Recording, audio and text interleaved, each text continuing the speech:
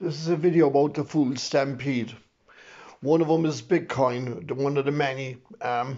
Basically, obsolete maths calculations, hoping a bigger fool will buy it. And all the mathematicians duped. That's fucking absolutely stunning.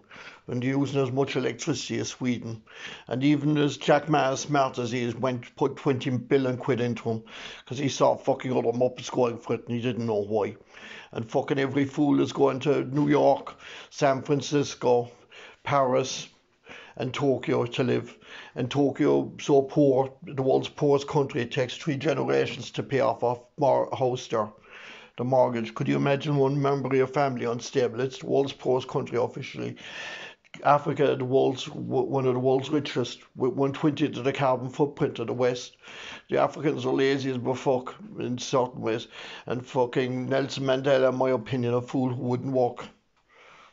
He wouldn't make, Jesus Christ, the Boers made South Africa the world's richest country, and that Muppet would have driven the country back into Zuludom.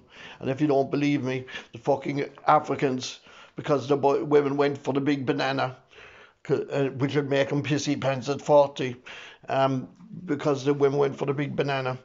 They forgot how to ride African elephants. They forgot how they built the pyramids. They forgot the whole fucking look because of the big banana.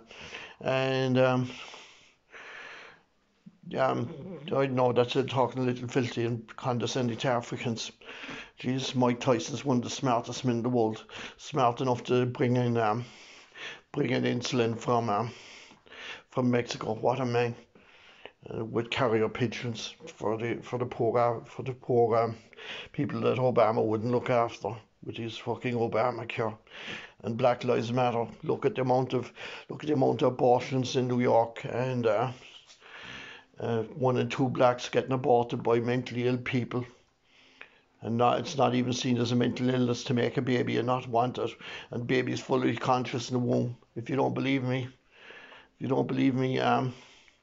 look at sharks. They eat each other. They're cannibals in the womb.